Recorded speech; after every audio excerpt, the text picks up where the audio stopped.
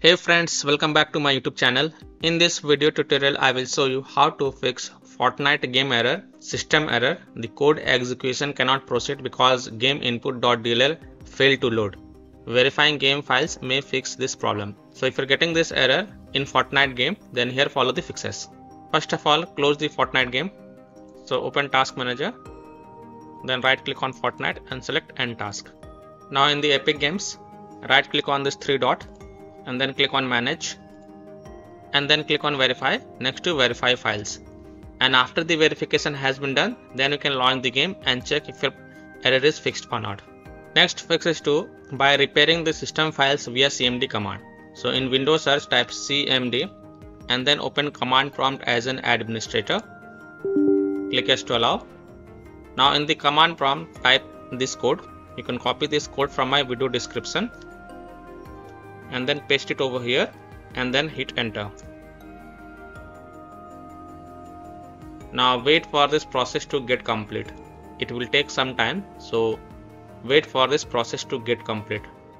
And once this process get completed, then just restart your PC once. And after your PC restart, then you can go ahead, launch the Fortnite game and check if your problem is solved or not.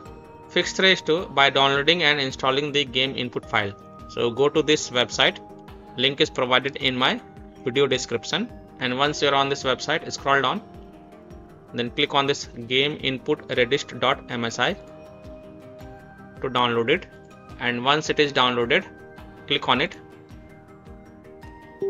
click Yes to allow and install it on your PC. Once done, then open File Explorer, go to C drive, open Windows folder, look for System32 folder. So open System32 folder. Now here in the search for game input. Now right click on this game input redist.dll file and then select rename and then just delete the redist. Only delete the redist and then hit enter.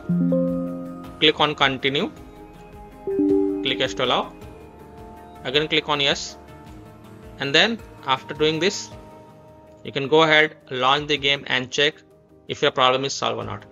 So by following these fixes, you can easily solve Fortnite system error. The code execution cannot proceed because GameInput.dll failed to load. So that's all for this video. If this video helped you, then please like and subscribe to my channel, share this video and hit the bell icon to get the latest updates. Thank you.